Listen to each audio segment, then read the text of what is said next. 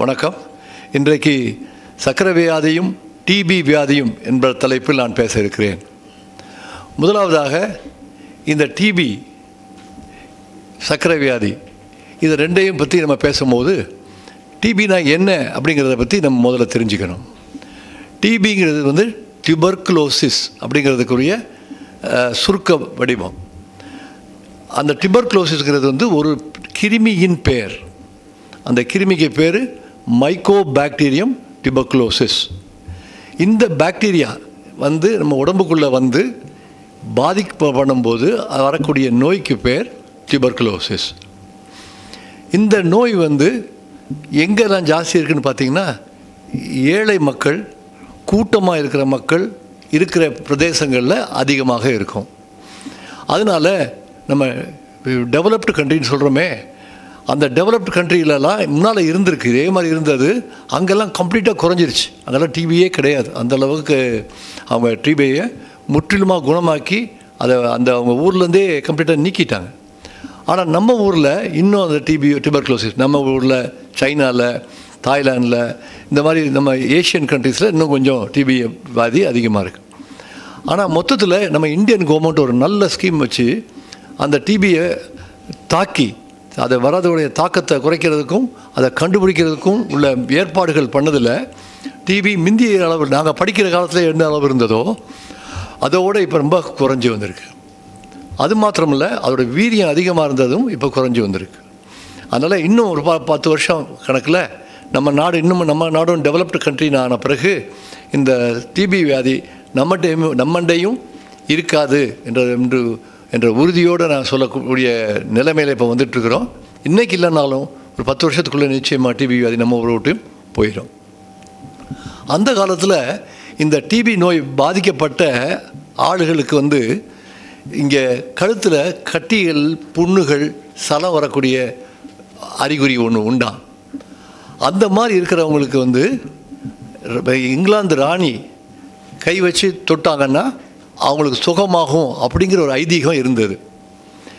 இது எதனால் அப்படி அந்த ஐதீகம் வந்திருக்கும்னு எதிர்பார்க்குறோம்னு கேட்டிங்கன்னா, ராணியை பார்க்குறதுக்கு முன்னாடி வந்தோடனே நேராக போய் ராணியை பார்க்க முடியாது, அதுவும் இங்கிலாண்டில்.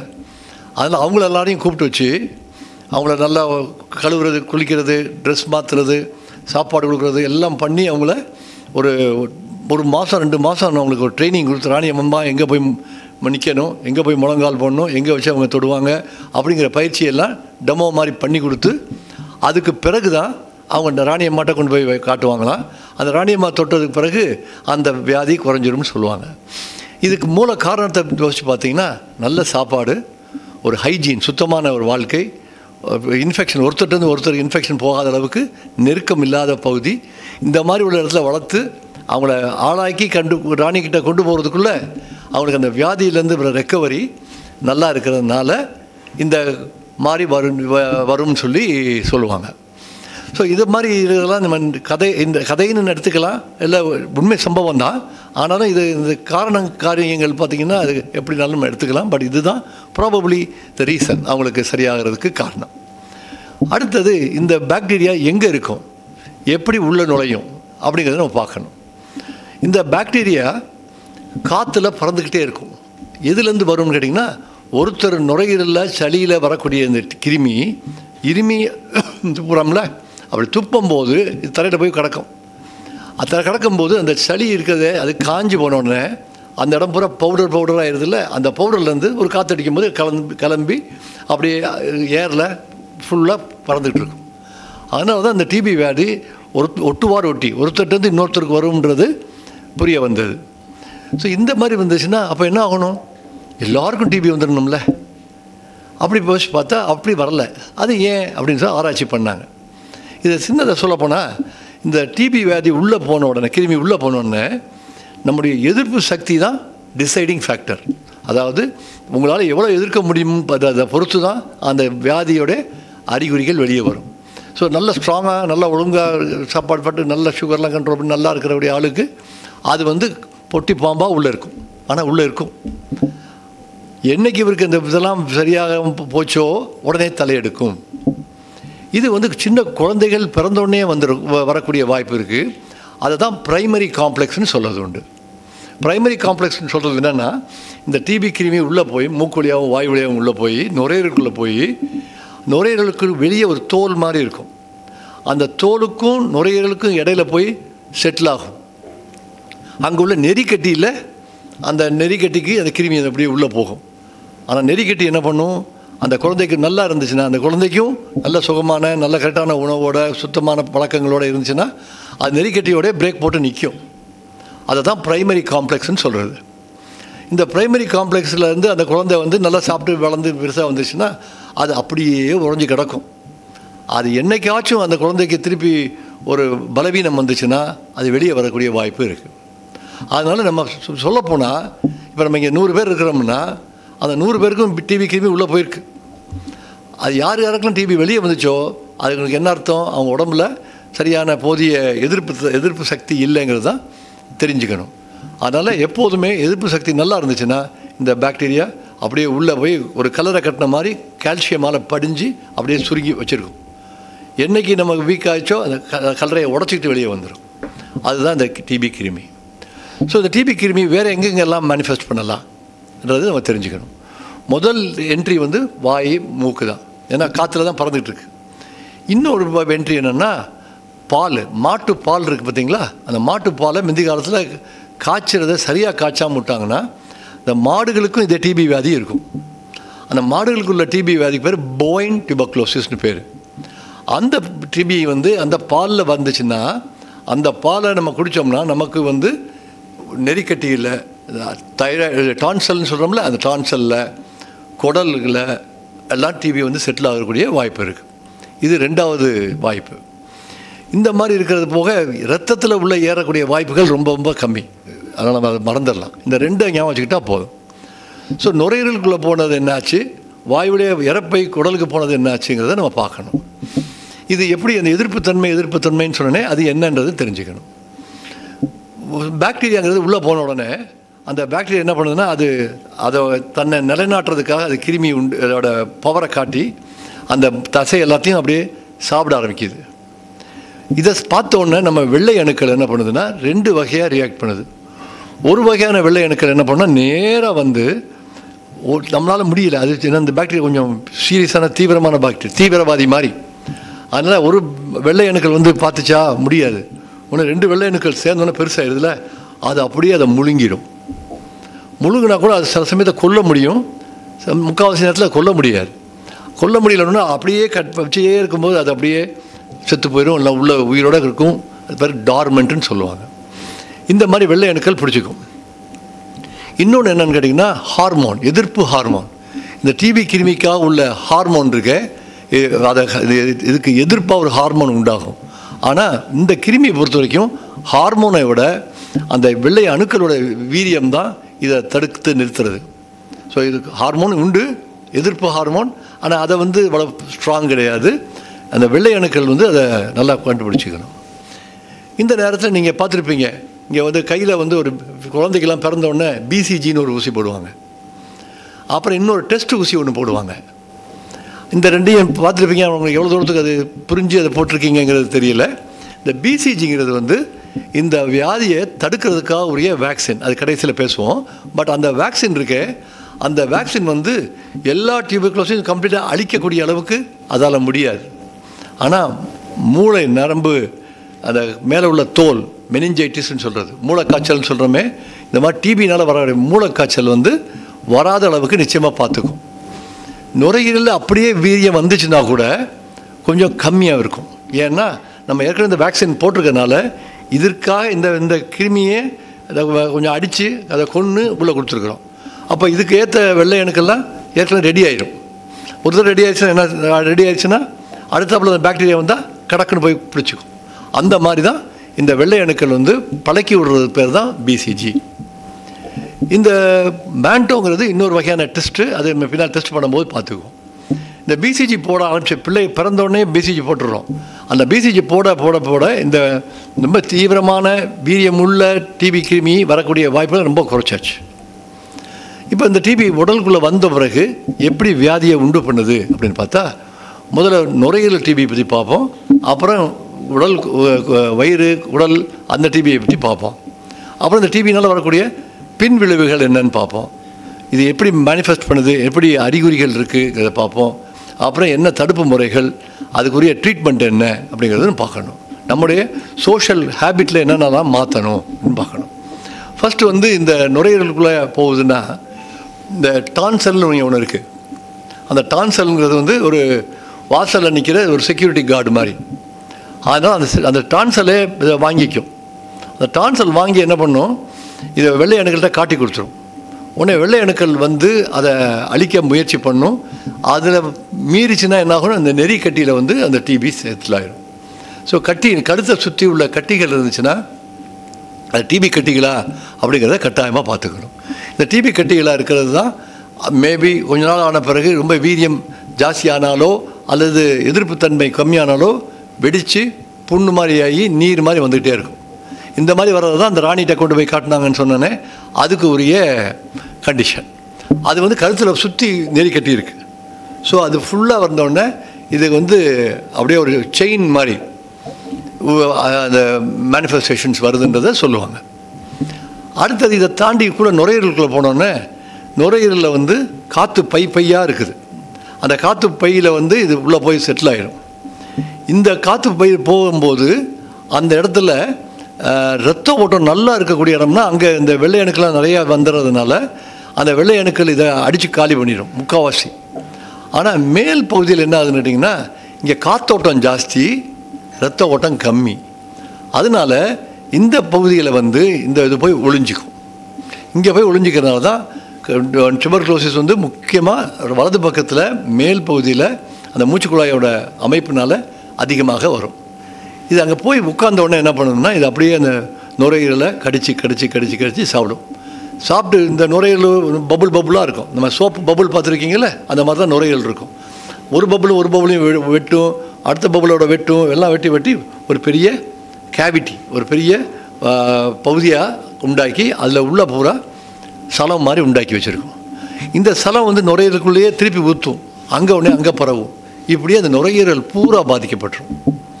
இந்த மாதிரி இருக்கிறது தான் நுரையீரல் டிபி. இதில் சர்க்கரை வியாதி பேஷண்ட்டுக்கு என்ன வித்தியாசம்? சர்க்கரை வியாதி பேஷண்ட்டுக்கு சாதாரணமாக இந்த இடத்துல மாத்திரம்தான் வரக்கூடியும். இந்த இடத்துல சாதாரணமாக ஆளுக்கு சர்க்கரை வியாதி இல்லாதவங்களுக்கு வராது. ஆனால் சர்க்கரை வியாதி பேஷண்ட்டுக்கு நுரையீரலோட கீழ்ப்பகுதியிலையும் நடுப்பகுதியிலையும் சர்க்கரை டிபி வியாதி வரலாம். ஏன்னா நமக்கு எதிர்ப்புத்தன்மை இல்லை, ரத்த ஓட்டம் இருக்குது, ஆனால் எதிர்ப்புத்தன்மை இல்லை. ஆகையினால இந்த இடத்துலையும் அந்த டிபி சளி உண்டாகிறதுக்கு வாய்ப்பு இருக்குது. அதனால் சாதாரண சளி நம்ம நினைக்காம டிபி சளிங்கிறத இங்கே இருந்தாலும் நம்ம அதை வாட்ச் பண்ணணும். இதுதான் மேனிஃபெஸ்டேஷன். இந்த மாதிரி வந்தோடனே அந்த பேஷண்ட்டுக்கு என்ன அறிகுறிகள் வரும்? அந்த ஒன்றுமே அறிகுறி இருக்காது சர்க்கரை வியாதியில். அதுக்காக தான் இன்றைக்கி இந்த எக்ஸ்ரே எடுத்தது. இந்த எக்ஸ்ரே எடுக்கிறதுல வந்து அறிகுறிகள் இல்லாமலே டிபி இருக்குங்கிறத நீங்கள் எல்லோரும் புரிஞ்சுக்கணும். அப்போ இந்த வருஷத்துக்கு ஒருக்கா நம்ம எக்ஸ்ரே எடுக்கிறோமே ஏன்னு கேட்டால் இதுக்கு தான். அதை எடுக்க மாட்டேன் நல்லா தான் இருக்கேன்னு சொல்லி போட்டால் அந்த நுரையீரல் அப்படியே பெருசாகி பாதிப்பாகி இந்த பூரா அழிவாயிரும். ஸோ இந்த மாதிரி இருக்கக்கூடிய அறிகுறி இல்லாமல் இருக்கக்கூடிய சர்க்கரை வியாதி வந்து நமக்கு ஜாஸ்தி இருக்கும்போது இன்னும் கேர்ஃபுல்லாக இருக்கணும். மற்றவர்களுக்கு என்னென்ன அறிகுறி வரும்? இருமல் இருக்கும். ஆனால் இவங்க என்ன சொல்ல, சாதாரண இருமல் தான், ஒரு வாரமாகும். அப்புறம் இன்னும் கொஞ்சம் நாள் இருமல் இருக்கும், ஒரு மாதம் ஆகும். அந்த இருமல் நம்ம சரியாக போயிடும். தண்ணி சேரல, இந்த வெளியூர் போய்ட்டு வந்தேன், இந்த மாதிரி நிறைய காரணங்கள், இல்லை வேறு ஏதாவது காரணம் சொல்லிட்டே இருப்பாங்க. இந்த இருமல் இருந்துகிட்டே இருக்கும். கொஞ்சம் கொஞ்சமாக சளி நிறையா வரும். சளி என்ன பண்ணணும், கரெக்டாக துப்பணும். இவங்க ரோட்டில் போகிற இடத்துலலாம் துப்பிட்டு போயிடுவாங்க. இந்த சளியெல்லாம் துப்புறது போக, சளி வர்றது போக இதை அரிச்சிக்கிட்டே வருதுன்னு சொன்னேன்ல, அப்போ சில ரத்த குழாயிலையும் அரிச்சிடும். ரத்த குழாயில் ஆரம்பித்தோன்னே இருமும் போது சளியில் ரத்தம் பட்டு வரும்.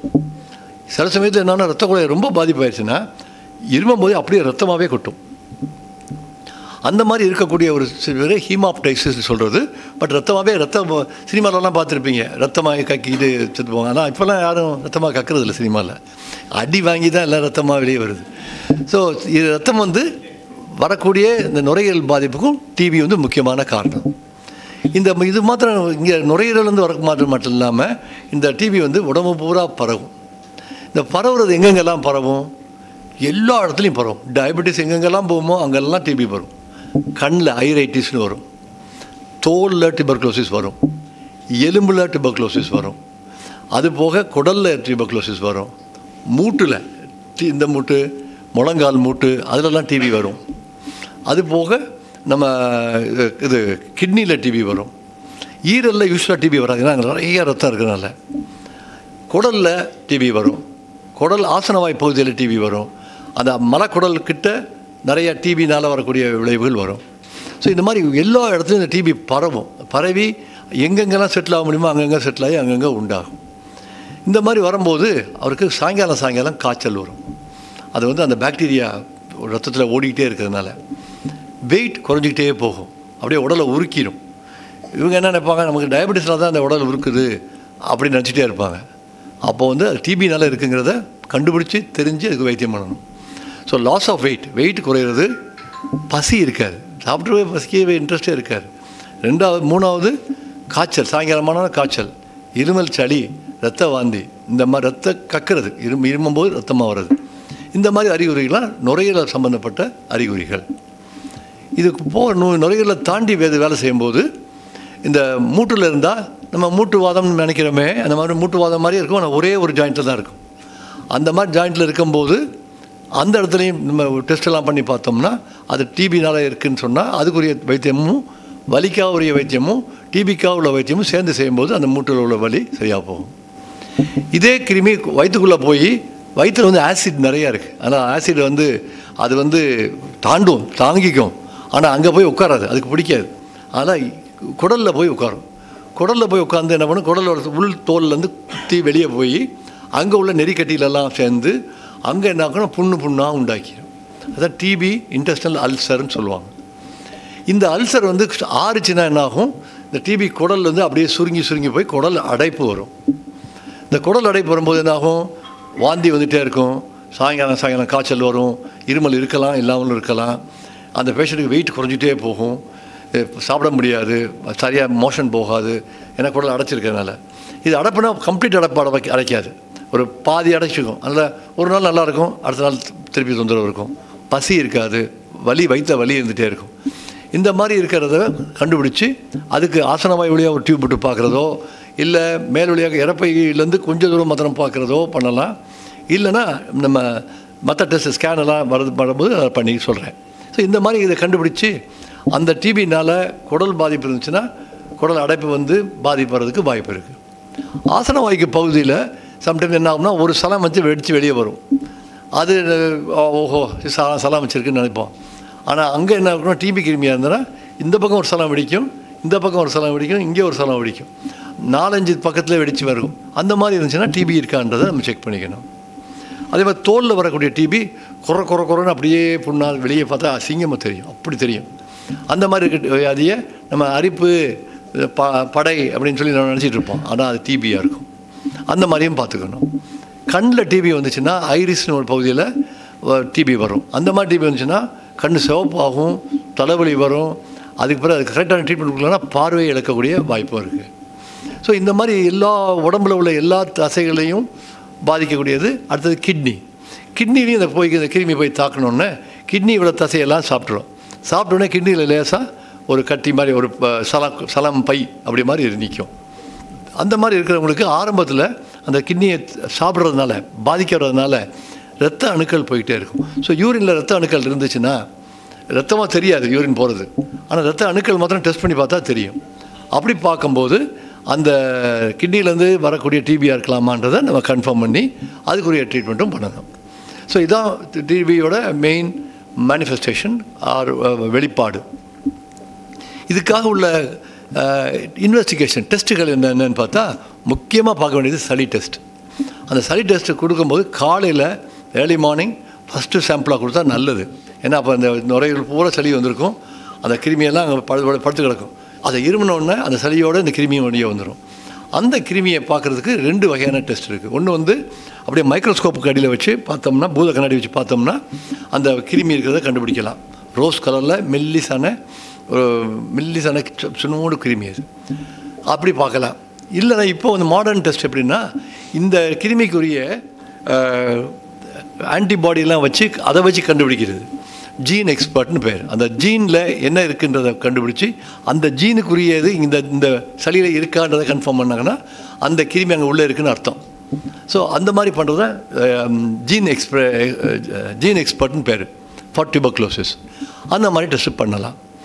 அதுக்கு பிறகு பிளட் டெஸ்ட் பண்ணிங்கன்னா இஎஸ்ஆருங்கிறது ஒன்று ரொம்ப அதிகமாக இருந்துச்சுன்னா சர்க்கரை வியாதி கூட இருக்க பேஷண்ட்டுக்கோ இல்லாத பேஷண்ட்டுக்கோ அது அதிகமாக இருந்துச்சுன்னா டிபி இருக்குன்றத ஒரு நேரம் கண்டுபிடிக்கிறதுக்கு உதவியாக இருக்கும். ஆனால் இதெல்லாம் கன்க்ளூசிவ் கிடையாது. சளியில டெஸ்ட்டு கிருமி ஜீன் எக்ஸ்பர்ட் டெஸ்ட்டுலாம் வந்து ஷுவர் அப்படின்னா இதுதான் இருக்கிற அர்த்தம்.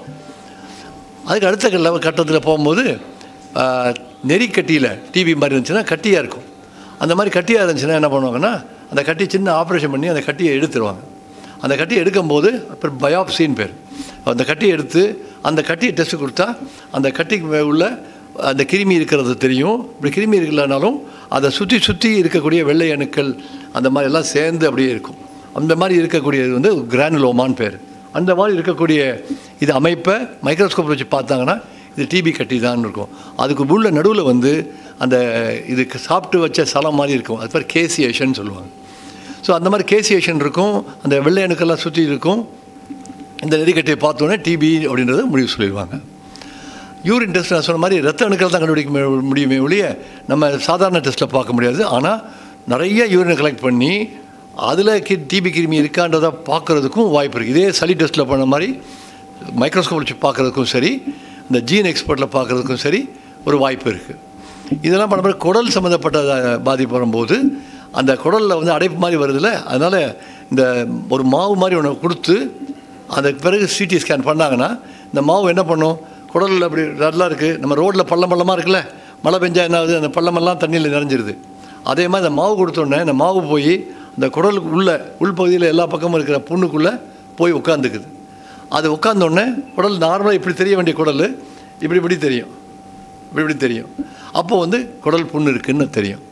இந்த குடல் புண்ணு வந்து நீண்ட வசத்தில் இருக்கா குறுக்கு வசத்தில் இருக்காங்கிறதும் பார்க்க முடியும். இது யூஸ்வலாக குறுக்கு வசத்தில் தான் இருக்கும். அந்த குறுக்கு வசத்தில் இருக்கிறதுனால ஆறும்போது இது அப்படியே அந்த குடலை சுருக்கிடும். ஸோ அதையும் நம்ம ஸ்கேன் டெஸ்ட்டில் பண்ணும்போது கண்டுபிடிக்க முடியும். அடப்பு வந்தாலும் கண்டுபிடிக்க முடியும். இது மாதிரி வந்துச்சுன்னா டிபி தான் பண்ணுதுன்னு நம்ம சொல்ல முடியாட்டா கூட அடப்பு இருக்குது, டிபியாக இருக்கலாம்னு சொல்லலாம். ஸோ இந்த மாதிரி இருந்து இந்த டிபியை கண்டுபிடிச்சி அதுக்குரிய ட்ரீட்மெண்ட் எல்லாம் பண்ண போகிறோம். இதில் ஒன்று ஞாபகம் வச்சுக்கணும், இந்த நெறிக்கட்டியில் டிபி இருக்குது நம்ம இருக்கலாம்னு சொல்லியிருக்கோமே, அது வந்து ஒரு சமயம் வேறு காரணத்தினால கட்டி இருக்கலாம். புற்றுநோயாக இருக்கலாம், இல்லை வேறு கட்டியாக இருக்கலாம். அதே மாதிரி குடலில் அடப்பு இருக்கு, அதுவும் வேறு காரணத்தினால அடப்பு இருக்கலாம். ஸோ அந்த மாதிரி எது இருக்கான்றதையும் நம்ம வாட்ச் பண்ணிக்கணும். எல்லாமே டிபின்னு நினச்சிக்கக்கூடாது. டிபி தான் ஒரே காரணம்னு அர்த்தம் இல்லை. இன்னொன்று என்ன ஆகும்னா, நுரையீரலில் டிபி செடி இருந்து அந்த பகுதியை பூரா தின்னுட்டு அங்கே பெரிய கேவிட்டி ஒரு பை மாதிரி ஆகிருக்கும். அந்த பை மாதிரி இருக்கக்கூடிய இடத்துலேருந்து 2 பிரச்சனைகள் வரலாம். ஒன்று வந்து பூஞ்சக்காலம் ஃபங்கஸ் அங்கே இதுக்குள்ளே நிறைஞ்சிடலாம். அந்த ஃபங்கஸ்ங்கிறது எப்படி இருக்கும்னா, நம்ம ஒரு இந்த 10 ரூபா மிக 10 பைசான்னு சொல்லுவாங்க. அது இப்போல்லாம் விலை ஏறி இருக்கும். ஒரு நூல் கண்டு பார்த்துருப்பீங்க. ட்வைன் நூல் இல்லை, சாதா நூல் ஒன்று இருக்கும். இந்த எலக்ட்ரிஷியன்லாம் கூட அந்த பைப்புக்கெல்லாம் அப்படி சுற்றுவாங்க. அந்த நூல் இருக்குது, அந்த நூல் கண்டு இருக்குல்ல, அது பூரா வெட்டி போட்டிங்கன்னா பந்தாக்குனீங்கன்னா எப்படி இருக்கும், அது மாதிரி தான் இருக்கும் அந்த ஃபங்கஸ். அந்த ஃபங்கஸ் வந்து முள்ளாக இருக்கும். ஆனால் முள்ளாக இருக்கிறதுனால என்ன பண்ணும், அது இந்த பக்கம் அந்த பக்கம் நுரையில் போய் குத்தும். அதனால் அது குத்தும் போதும் இரத்த கசிவு வந்து இருமும்போது ரத்தம் வரும். ஸோ இது டிபினால தான் வருதா, இல்லை டிபி இருந்து ஆறி அதுக்கு பிறகு உள்ள அந்த பூஞ்சக்காளான் ஃபங்கஸ் அஸ்பெர்ஜுலோமான்னு பேர், அந்த அஸ்பெர்ஜுலோமான் வருதான்றதையும் நம்ம கன்ஃபார்ம் பண்ணிக்கணும். அப்படி அஸ்பெர்ஜுலோமா இருந்தால் அதை ஆப்ரேஷன் பண்ணி எடுத்துடுறது நல்லது. அதே இடத்துல அந்த தழும்பு ஆறிட்டு இருந்த தழும்பில் கூட புற்றுநோய் வர்றதுக்கு அதிக வாய்ப்பு இருக்குது. அதனால் இந்த எக்ஸ்ரே பார்த்து நம்ம டிபி முன்னால் இருந்துச்சுன்னா அதுக்கு பக்கமே போக வேண்டாம்னு நினைக்கக்கூடாது. அதை ஒழுங்காக கண்ட்ரோலில் இருக்கா, ஆறிடுச்சா, அந்த ஆறு இடத்துல ஏதாவது பூஞ்சக்காலம் வந்திருக்கா, அதில் புற்றுநோய் வந்திருக்கா அப்படிங்கிறதையும் நம்ம பார்க்கணும். ஸோ இதெல்லாம் தான் நம்ம இந்த எக்ஸ்ரேலாம் எடுக்கிறதோட பர்பஸ், நோக்கம். இந்த மாதிரி இருக்கக்கூடிய அந்த கண்டிஷனுக்கு ட்ரீட்மெண்ட் என்ன கொடுக்குறது. ட்ரீட்மெண்ட்டுன்னு பார்க்கும்போது முதல்ல வந்து சர்க்கரை வியாதி இருந்துச்சுன்னா, அல்லது கேன்சர் நோய் இருந்துச்சுன்னா, இல்லை இந்த ஹெச்ஐவி எய்ட்ஸ் வியாதி இருந்துச்சுன்னா, இந்த ஏமக்கோளாறு வர்றதுனால இந்த வெள்ளை அணுக்களால் நம்ம கிருமியை வெளியே அனுப்ப முடியாது, அதை கொல்ல முடியாது. ஏன்னா அதுக்கு பலம் இல்லாமல் இருக்குது. அந்த மாதிரி இருக்கிறதுனால அந்த கிருமி பயங்கரமாக தடுத்து வரும். இதுக்கு அடுத்த கேட்டகரி என்னென்னா, அரைகுறையாக மாத்திரை சாப்பிட்டாங்கன்னு வச்சுக்கோங்க. எப்போவுமே பாம்பு அடிக்கிறதுனா நல்லா அடித்து அந்த தலையை வச்சு நசுக்கிடுவாங்க, பார்த்துருக்கீங்களா? சும்மா நான் வாழை மாத்திரை அடித்து வச்சுட்டு பாம்பை ஓட விட மாட்டாங்க. தலையை அடித்து காலி பண்ணால் தான் அந்த பாம்பு அடித்தா தான் அர்த்தம். அந்த மாதிரி இந்த கிருமியை முழுமையாக அடிக்கலைன்னா இது தலையெடுக்கும். அந்த தலை எடுத்துச்சுன்னா என்ன பண்ணோம்னா, இந்த மருந்து எந்த மருந்து நம்ம கொடுத்துருந்தோமோ அரைகுறையாக, அந்த மருந்தை பார்த்த ருசி கண்டு அதுக்கு எதிர்ப்பு தெரிவிச்சிடும்.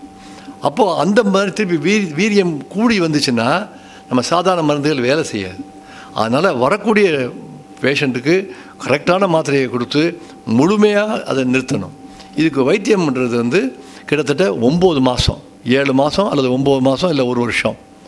மூளைக்காய்ச்சல் மாதிரி வந்துச்சுன்னா 1 வருஷம், சாதாரணமாக இருந்துச்சுன்னா 7 மாதம், டிபி சர்க்கரை இருந்ததுன்னா 9 மாதம் கொடுத்துக்கிறது கூட நல்லது.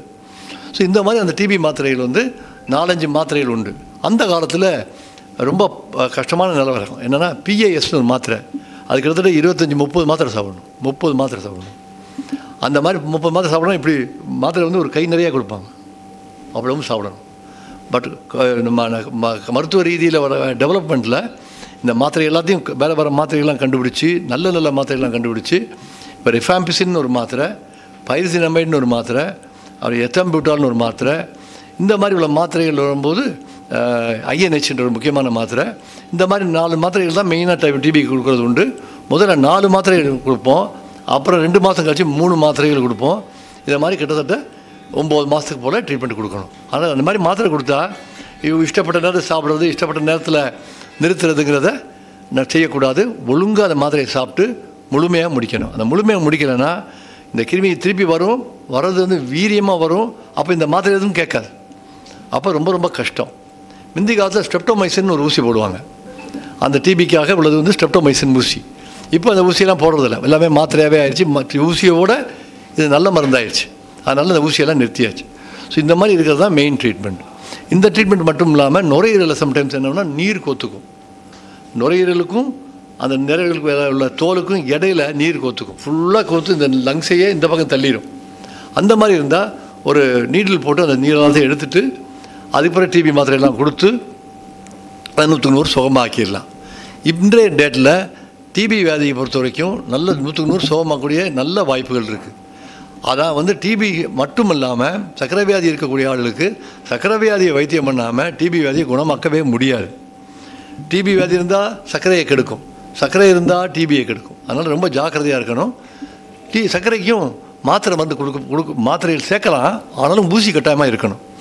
ஏன் அந்த ஊசி இருக்கணும் அப்படின்னா உடம்பை உருக்கக்கூடிய நோய் அது. அந்த உருக்கக்கூடிய நோய்க்கு எதிராக வேலை செய்யக்கூடிய ஒரே மருந்து இன்சுலின் தான். அதனால் இன்சுலின் ஊசி போடும்போது நான் இன்சுலின் போட்டுக்கிறேன், மாத்திரையை சாப்பிட்டுக்கிறேன் அப்படின்னு சொல்லக்கூடாது. ஊசி போட சொன்னாங்கன்னா கட்டாயமாக ஊசி போட்டுக்கணும். அதை ஊசி போட்டு நல்ல கண்ட்ரோலில் வழக்கம் போல் நம்ம மற்ற எல்லா காரியத்துக்கும் சொல்கிற மாதிரி இந்த காரியத்துக்கும் நம்ம கண்ட்ரோல் பண்ணி வச்சுருந்தா தான் டிபிக்கு வைத்தியம் பண்ண முடியும். இந்த டிபி மாத்திரையை வந்து நம்ம நான் ஏற்கனவே சொன்னேன், விட்டு சாப்பிடக்கூடாதுன்னு சொல்லியிருந்தேன். அதே மாதிரி நல்லா ஒழுங்காக சாப்பிடணும், கரெக்டான நாள் வரைக்கும் சாப்பிடணும், அதுக்கு பிறகு சாப்பிடக்கூடாது. இந்த டிபி மாத்திரை சாப்பிட்றதுனாலையும் கொஞ்சம் பின்விளைவுகள் இருக்கலாம். ஒன்றும் மஞ்சக்காமலை வரலாம். அந்த மஞ்சக்காமலைங்கிறது ஈரலில் கொஞ்சம் பாதிக்கிறதுனால வரக்கூடிய மஞ்சக்காமலை. சம்டைம்ஸ் மூட்டு வலி வரலாம். அந்த மூட்டு வலி வந்தாலும் நம்ம மாத்திரையை நிறுத்தி மிச்ச மாத்திரையை கொடுக்கறதுக்கு ஒரு வாய்ப்பு இருக்குது. சில சமயத்தில் கண் பார்வையில் பாதிப்பு வரலாம். இத்தம்பியூட்டான்ங்கிற ஒரு மருந்துனால அந்த பாதிப்பு வரலாம். இந்த ஸ்ட்ரெப்டோமைசின் போட்ட பழைய போட்ட ஊசியில் வந்து காது கேட்காம போகிறதுக்கு ஒரு வாய்ப்பு இருக்குது. ஸோ இதெல்லாம் நம்ம தெரிஞ்சு இந்த ட்ரீட்மெண்ட் போகும்போது ஒழுங்காக செக்கப் வர அந்த வியாதியை நல்லா குணப்படுத்திகிட்டு இருக்கோமா, இந்த மாத்திரை சேரலையா, வேறு மாத்திரை மாற்றணுமா என்னன்றதை கரெக்டாக புரிஞ்சு அந்த மாதிரி செய்யணும். இதுதான் வைத்திய முறை. இந்த வைத்திய முறையில் கடவுள் கிருபையால் இப்போ நிறைய பேருக்கு நல்லா முழு சுகமாகுது. ரெண்டாவது அந்த கவர்மெண்ட்டோட ஸ்கீம்னால் சீக்கிரமாக டயக்னோஸ் பண்ணி சீக்கிரமாக ட்ரீட்மெண்ட் பண்ணி அந்த டிபி வந்து ஆல்மோஸ்ட் குறைஞ்சிக்கிட்டே வருது. அந்த குறையிறதுனால கடவுள் கிருபையால் இன்னும் வருங்காலத்தில் நம்ம ஊர்லேயும் டிபி இல்லைன்றதை நம்ம பெருமையோடு சொல்லக்கூடிய அளவுக்கு நம்ம தலைவர்கள் நமக்கு உதவி செய்வாங்க, நம்ம மருத்துவர்களும் மருந்து கம்பெனிக்காரர்களும் உதவி செய்வாங்கன்னு நினைக்கிறேன். கடைசியாக தடுப்பு. இதை எப்படி தடுக்கிறது, நம்ம என்ன செய்யணும் முதல்ல, அப்புறம் டாக்டரை கேட்டு தடுப்பு முறைகள் என்னென்ன. இதை ரெண்டாக பார்த்தீங்கன்னா, நபர்களுக்கு ஒருத்தருக்கு டிபி வந்துச்சுன்னா அவர் எல்லாத்துலேயும் சளியை துப்பிக்கிட்டே இருக்கக்கூடாது. அதனால் அவர் என்ன பண்ணணும்னா, அந்த டிஸ்போசபிள் கப் இருக்குது பார்த்தீங்களா, அந்த மாதிரி ஒரு கப்பை எடுத்து வச்சுக்கிட்டு அதுக்கு ஒரு மூடி போட்டு வச்சுக்கிட்டு அந்த சளி வர்றது எல்லாத்தையும் அந்த இதில் மாத்திரம்தான் துப்பி வைக்கணும். அதை துப்பி வச்சுட்டு இதை கொண்டு போய் எங்கே போடணும்னா சாக்கடையில், நம்ம மோஷன்லாம் போகிற தண்ணி சாக்கடை இருக்குது பார்த்தீங்களா, அதுக்குள்ளே போட்டு விட்றணும். வேறு எங்கேயும் வெளியே வர முடியாத அளவுக்குள்ள இடத்துல அதை சேர்த்துடணும். அந்த மாதிரி சேர்த்துட்டோம்னா அந்த கிருமியை உடம்புல தவிர வேறு எங்கேயும் அதை வாழ முடியாது, அப்படியே செத்து போயிடும் கொஞ்ச நாளில். இது டிஸ்போசல் ஆஃப் ஸ்பூட்டம். இந்த சளியை எப்படி அனுப்பணுன்றதை நல்லா கரெக்டாக பார்த்துக்கணும். ரெண்டாவது, இந்த நேரத்தில் புரோட்டீன் சத்து அதிகமாக சாதாரணமாக நம்ம 0.8 grams per kg கொடுப்போம். இந்த மாதிரி சிச்சுவேஷனில் 1 gram per kg வரைக்கும் கொடுத்து அவங்க புரோட்டீன், முக்கியமாக முட்டை, வெள்ளைக்கரு, பால் இதெல்லாம் நிறைய சாப்பிட்டுக்கிறது நல்லது. வெஜிடபிள்ஸ் சாப்பிட்றது நல்லது. ஆக்சிடென்ட்ஸ், ஆன்டி ஆக்சிடென்ட்ஸ் இந்த மாதிரி சாப்பிட்டு உடம்பை வந்து வெயிட் குறையாத அளவுக்கு நல்லா ஸ்ட்ராங்காக வச்சுக்கிறது முக்கியம். உடற்பயிற்சி ரொம்ப முக்கியம். உடற்பயிற்சி செய்யும்போது வெள்ளை அணுக்கள்லாம் இன்னும் ஸ்ட்ராங்காக இருக்கும். அதனால் அந்த வெள்ளை அணுக்கள் ஸ்ட்ராங் ஆகிறதுக்கு உடற்பயிற்சி முக்கியம். இது வந்து டயபெட்டிஸ் இல்லாட்டா கூட, டயபெட்டிஸ் இருந்தால் இது கூட சர்க்கரைக்காக உள்ள நல்ல ட்ரீட்மெண்ட்டு, கரெக்டான கண்ட்ரோலு. 3 மாதத்துக்கு இருக்கா A1C 7க்குள்ளே இருக்கணும், வெறும் வயிற்றில் 130 இருக்கணும், ஆகாரத்துக்கு 180க்குள்ளே இருக்கணும். இந்த மாதிரி கரெக்டாக வைத்தியம் பண்ணிட்டு வந்தால் டிபி சளி நல்லபடியாக கண்ட்ரோல் ஆகிடும். ஸோ இதுக்கப்புறம் இந்த தடுப்பு முறைகளில் வந்து நம்ம செய்யக்கூடிய இந்த வேலைகள் போக, இந்த சளி ஒருத்தர் வீட்டில் இருக்குன்னா மற்றவங்களும் நமக்கு வந்துருச்சா இல்லைன்னு ஒரு ஸ்க்ரீன் பண்ணி பார்த்துக்கணும். அவங்களுக்கு லேசாக ஆரம்பமாகவே இருந்தால் கூட அப்படியே ட்ரீட் பண்ணி சரி பண்ணிக்கலாம். முக்கியமாக சின்ன குழந்தைகள் இருக்கிற வீட்டில் இந்த மாதிரி டிபி இருந்ததுன்னா 2 பேரையும் ஒரே ரூமில் வைக்காமல் அவங்க வேறு ரூமில் இல்லை வேறு தள்ளி போய் இருக்கிறது வந்து நல்லது. ஏன்னா குழந்தைகளுக்கு அந்த எதிர்ப்பு சக்தி கொஞ்சம் கம்மியாக இருக்கும்போது அந்த பிள்ளைகளுக்கு தாக்கிடக்கூடாது, மூளை காய்ச்சல் வந்துடக்கூடாது. பிறகுற பிள்ளைகளுக்கு எல்லாருக்கும் பிசிஜி ஹாஸ்பிட்டலில் போட்டுருவாங்க. அதை போட மாட்டேன் விட மாட்டேன்லாம் சொல்லாமல் போட்டுக்கணும். இதெல்லாம் போக அந்த குடல் டிபி வரணும்னா மாட்டு பால் வாங்கினா அதை நல்லா காய்ச்சி அது இதில் இந்த கிருமியெல்லாம் போயிடணும். இதுக்கு தான் என்ன பண்ணுறாங்கன்னா பாஸ்டரைசேஷன் பேர். அந்த ப்ரொசீஜர் தான் பெரிய பால் பண்ணையில் செய்கிறது. இப்போ நம்ம ஆவின் பால் வாங்கினீங்கன்னா அந்த ஆவின் பாலில் வந்து பாஸ்டரைசேஷன் பண்ணி தான் பாலே வரும். அந்த பாஸ்டரைசேஷன் என்னென்னா ரொம்ப கொதிக்க வைப்பாங்க, ஆற வைப்பாங்க, கொதிக்க வைப்பாங்க, ஆற வைப்பாங்க. அதுக்குள்ளே அந்த கிருமி பிஞ்சே போயிடும். அதனால் மாட்டுப்பாலில் அது இருந்தால் கூட நம்ம குடிக்க ஆரம்பிக்கும் போது அது வந்து கிருமி உயிரோடு இருக்காது. ஆனால் நம்ம இன்னொரு பக்கத்து வீட்டிலேருந்து ஒரு மாடு கொண்டாந்து கறக்கிறாங்க, நம்ம அதை வாங்கி குடிக்கிறோம். அப்போ நம்ம வந்து ஒழுங்காக அது காய்ச்சலைன்னா அந்த கிருமி அதில் இருக்கக்கூடிய வாய்ப்பு இருக்குது. அந்த மாதிரி இருந்துச்சுன்னா திருப்பி இந்த எல்லா ஸ்டோரியும் திருப்பி நடக்கும். அதனால் பால் வாங்கி குடிக்கும்போது ஜாக்கிரதையாக இருக்கணும். ஆண்களுக்கு டெஸ்டிஸ் இருக்குது பார்த்தீங்களா, அதுக்கு பக்கத்தில் இருக்கக்கூடிய எபிடிமிஸ்ன்னு சொல்லக்கூடிய அந்த டியூப் ஆரம்பத்தில் வரக்கூடிய இடத்துலையும், பெண்களுக்கும் அந்த கர்ப்பப்பை கூட உள் பகுதியிலையும் வரக்கூடிய வாய்ப்பு இருக்குது. அந்த மாதிரி இருக்கிற வாய்ப்பு இருந்துச்சுன்னா கன்சீவ் ஆகாமல் இருக்கிறதுக்கு ஒரு வாய்ப்பு இருக்குது. அதனால் அந்த கன்சீவ் ஆகாமல் இருந்து இந்த அறிகுறிகள் எதாக இருந்தால் அதுக்குரிய டெஸ்ட்டுகளும் பண்ணிக்கணும். அப்புறம் இந்த மாத்திரை மருந்துகள் சாப்பிட்றது வந்து நம்ம வீட்டில் ஒருத்தருக்கு இருந்தான்னா அவர் முழுமையாக அதை கரெக்டாக சாப்பிட்டு அது சரியாகிற வரைக்கும் ஜாக்கிரதையாக இருக்கணும். அவருக்கு நல்லா உதவியாக செய்யணும், ஆகாரம் நல்லா கொடுக்கணும். இதெல்லாம் செஞ்சோம்னா நிச்சயமாக இந்த டிபி வியாதி பரவாமல் தடுக்கிறதுக்கு உதவியாக இருக்கும். இந்த டிபி மாத்திரை கொடுக்குறதுல இப்போ இருக்கிற மாத்திரை கொடுத்தோம்னா 1 மாதம் ட்ரீட்மெண்ட் கொடுத்துட்டோம்னா அதுக்கு பிறகு அந்த அவரோட கிருமி வந்து அடுத்த ஆள் தாக்கக்கூடிய அளவுக்கு இருக்காது. அது அந்த கிருமியெல்லாம் செத்து போயிடும். அதனால் அந்த கிருமியை நம்ம டெஸ்ட் பண்ணி பார்த்தோமா, கிருமி இருந்துச்சு, ட்ரீட்மெண்ட் கொடுத்த பிறகு அந்த கிருமி இருக்கான்னு ஒரு செக் பண்ணி பார்த்துக்கிறது, ஒரு சிடி ஸ்கேன் பண்ணி பார்த்துக்கிறது, இதெல்லாம் வந்து ரொம்ப முக்கியமான அம்சம். இதை கடைபிடிச்சோம்னா டிபியை நிச்சயமாக நம்ம தடுக்க முடியும்.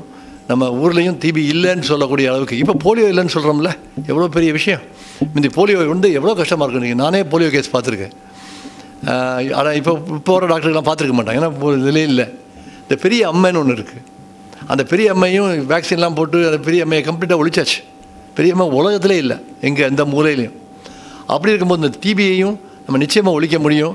அதுக்கு எல்லாரோட ஒத்துழைப்பும் வேணுன்றதை கூறி விடைபெறுகிறேன். நன்றி, வணக்கம்.